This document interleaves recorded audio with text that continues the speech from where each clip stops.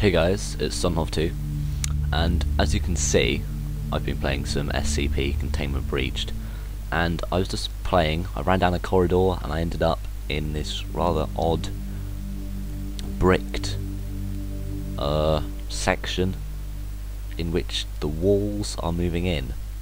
Well, that wall's moving in.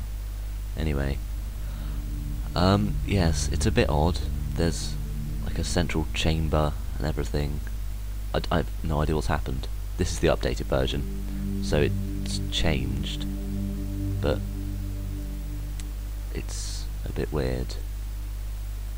Yeah, and then here I end up, he just sort of like blurs it out and I end up back in the main chamber, like where you start off, and yeah, it's, I don't really know what happens. So yeah, it's exactly the same as the normal main chamber. And there's the red room and stuff. Then it gets to this corridor. This is the corridor that I ran down, and then I ended up in that bricked place. And as you will now see,